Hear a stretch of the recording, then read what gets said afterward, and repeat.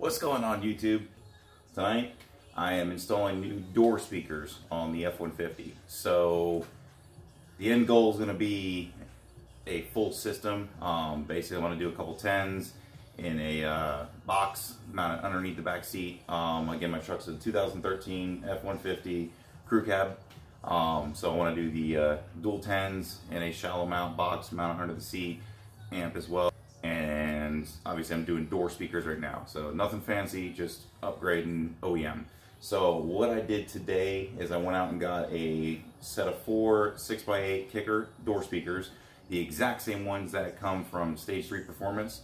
If you go to the website, it's about 200 bucks for the 4 speakers, and it also comes with the wiring harness, which basically is a plug and play action. So those speakers from them, they plug right into your factory ones.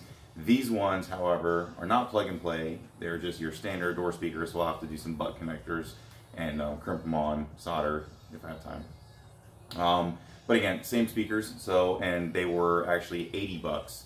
Let me grab the phone here. So they were actually $80. So here you go, here's the new speakers here. They are the Kicker K5s. Here's the box they came in, so actually the KSC68, so 6x8s.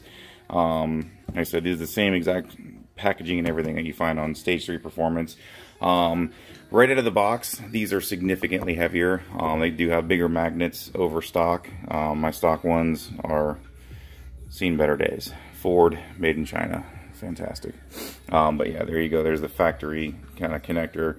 And this is what Kicker comes with, just your standard speakers. So when I unboxed them, you get 2 speakers in each box. You also get, you know, I guess it's just the standard wiring, so I'm gonna go ahead and use this. I've already taken off the passenger, let me turn that radio down. I've already I've already taken off the passenger door panels we got here in front of me. It is dark out, it's Christmas. The truck's over there, we're not working on the Explorer. So it's dark out and I wasn't really able to get any footage of me physically taking the door panel off, but I'll do a highlighted segment. So basically, here's the receipt from where I went. It's called Livewire. You see 2 of them, 80 bucks. So it's about $160 for the 4 speakers, which all in all, I think it's a fair deal.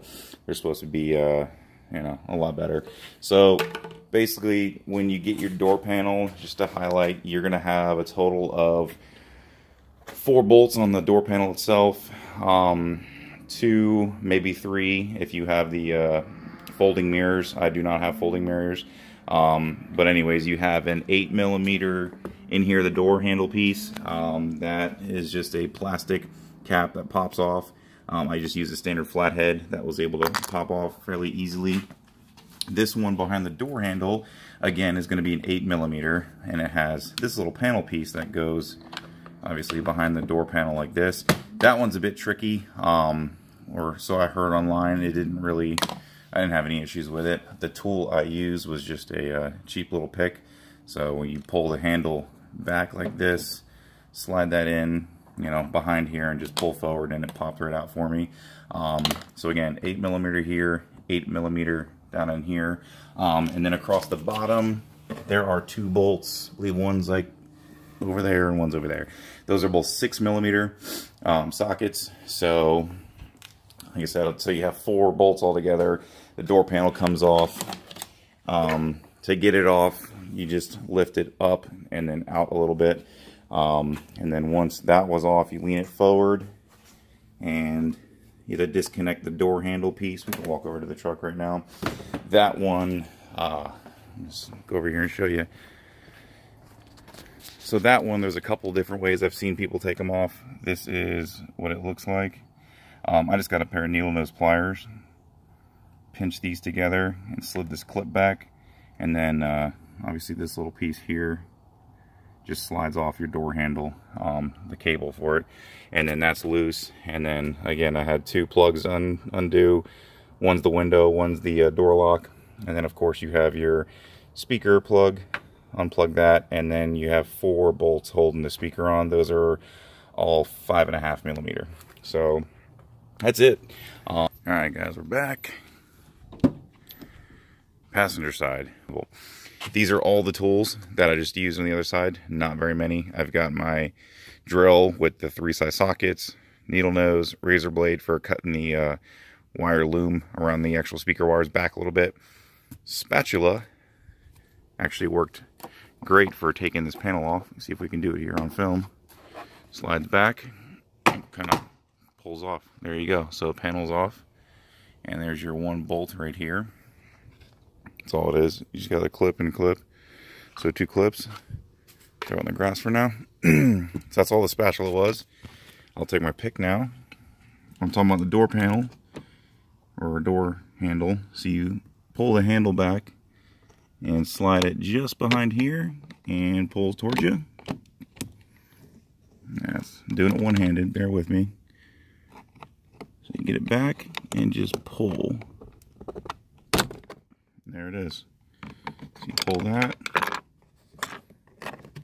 And this plastic piece.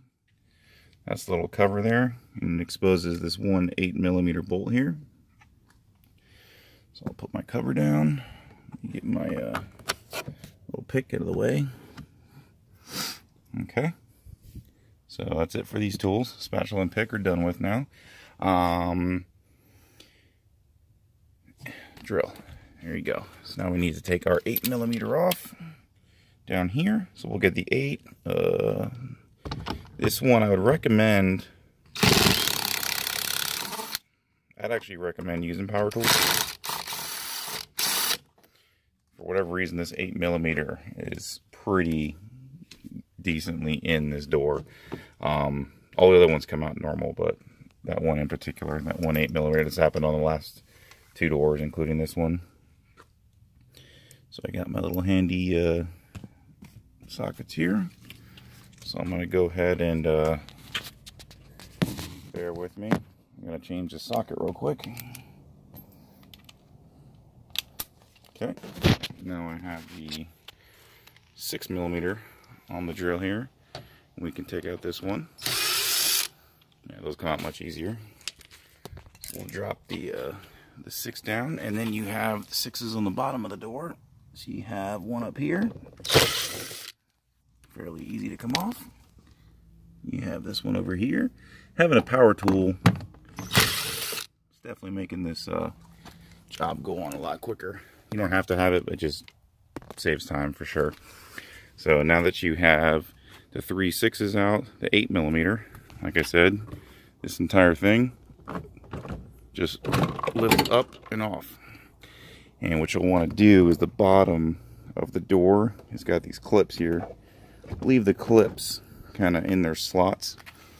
You back up so you can kind of have the door hinged forward. And you see how easy that was. I mean, I just did that one-handed. And now down in the door, underneath, you see you have your door latch here. That's the same as the front I showed earlier. It's got the little 2 clips. It's going to take a needle nose. Let me grab those.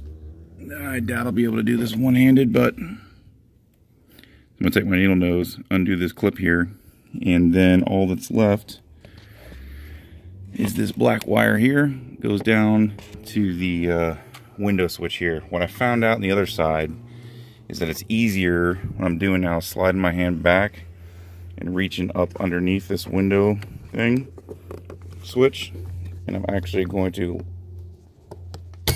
pry it up. And I didn't take the other one out. And if you do this, or when you're doing this, you'll notice that the switch, the plug for this, there's not enough clearance on the backside to unplug it unless you just pop this backside out. Then it allows a little bit more space so that plug you can actually just unplug. So that's what I'm going to do right now. I'm going to stop the camera. I'm going to unplug this. I'm going to take that little door latch cable thing off, and then the panel will be completely off. Alright, so sorry about that. Just took a second. So you'll see what I'm talking about. I was able to, if this will focus, this green clip here, you pop these tabs in, you can slide it back, wiggle it around, and then this just lifts straight out of the door. And that's how the door latch works. And then, like I said, you're going to reach down this black wire here. That is your window here. So we're just kind of doing it blindly here. There's your plug. That unplugs. Once those two are off, as you can see, the entire door panel's loose. We'll set that right here. Door panel's off. There's more of a close-up of what we're working with. So, kind of tricky. Not too bad, though. So now we'll just go ahead and take the, of course, got to switch sizes. I got the 6mm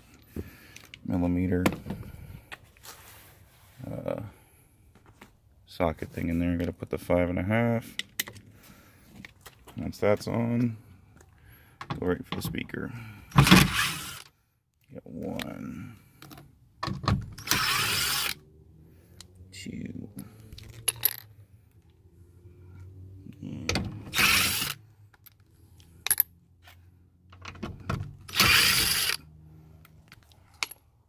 and now that those are off, we can go ahead and pull our speaker out. And you just got your normal factory plug. Unplugs off the speaker, and it's free.